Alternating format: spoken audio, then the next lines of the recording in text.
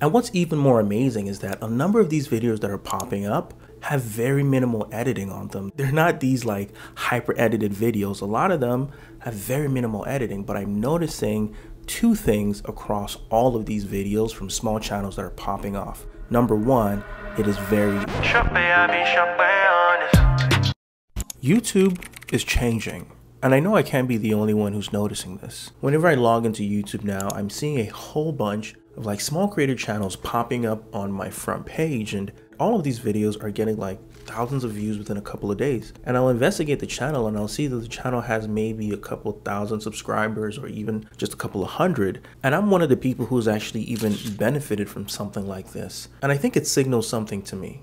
I think what we're seeing in the rise of these small creator channels is signifying, number one, there is a change in the algorithm behind the scenes where YouTube is now incentivizing smaller channels to create more. And just thinking about this from like a business perspective, it is in the best business interest of YouTube to allow more creators to rise up. Because if you only have a select handful of mega channels, then ultimately you're limiting yourself in terms of your scope of placing ads, because you can only place so many ads on any one given video or selection of videos. And so it is in the best interest of YouTube to have more channels pop up because it creates more opportunities for ad revenue for them. But it also works really well for smaller creators because YouTube is this incredible platform that serves as a medium for promoting your business, whatever it is. The thing about all of these small creator channels is that they seem to span like the gamut in terms of niche. You have creators whose business is the content itself, like they are YouTubers and that is what their business is. And then you have other creators for whom YouTube is just an avenue to build their personal brand so that it can add to their business, which isn't necessarily tied to YouTube. That's where I find myself. And I'm seeing all types of videos across all types of niches blow up. And I think this is amazing. It signals a change in the algorithm where YouTube is favoring, I believe, smaller channels because I think from their perspective, it's better for their business. It creates a better, more satisfied customer base, namely us, where we have more variety of things to watch. But also the more channels that are monetized, the more ads you can place, the more money YouTube makes.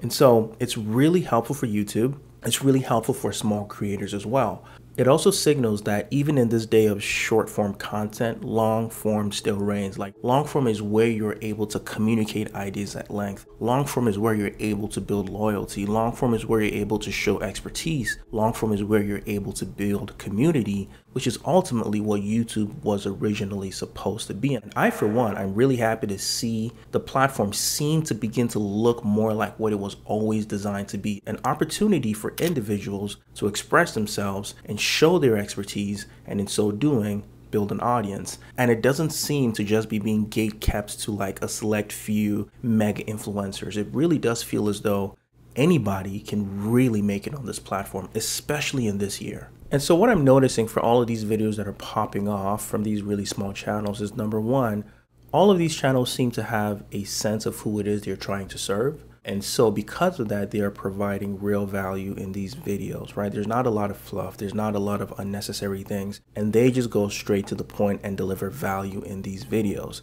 And I think that also contributes to the second thing that I'm noticing in a lot of these videos. A lot of them feature very little to no editing at all. And so this like hyper edited style, you'll still have it on the platform, but I'm seeing a lot of more raw looking videos. But I think the thing that's driving these videos forward is the authenticity, the transparency, and ultimately the value that these channels are giving to the people. And so for somebody like myself, whose content revolves around entrepreneurship, starting a business and running a business and personal development, I'm finding that even these types of videos that I've been experimenting with seem to be working as well. And so if you're thinking about creating content or starting a YouTube channel or posting more on YouTube, I would encourage you to do this. YouTube has this incredible ability to do two things. If you have a business that exists outside of YouTube, YouTube allows you to build a very strong personal brand and community that will help promote that business and help grow that business, which exists outside of YouTube. But it also has this incredible ability where YouTube itself becomes another revenue stream and another business in and of itself. And so I would say just start, right?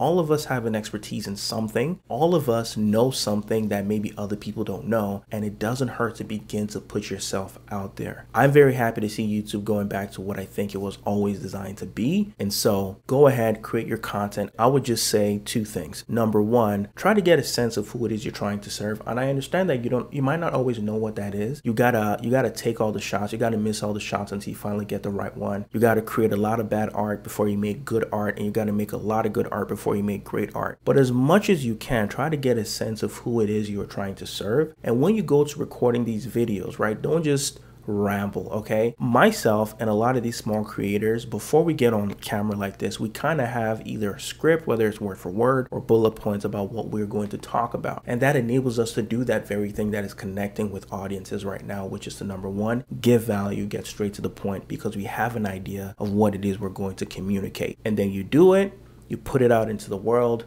be honest, be truthful, be authentic, and in time you will see compounding benefits. So I think now is the time. I think there's never been a time where it was easier or more possible to make money online, to start a business, and to really begin to design the kind of life that you want to design for yourself. And so now is the time to start. This is the year to start. Put yourself out there, create your content about what it is that you do, about who you are as a person. And if you commit to doing this consistently for the next 6 months to a year, I'm sure even you will be surprised at just how much further you see yourself go. So go ahead, create the content. YouTube is changing, and I think it's for the better. So seize the opportunity and do the thing.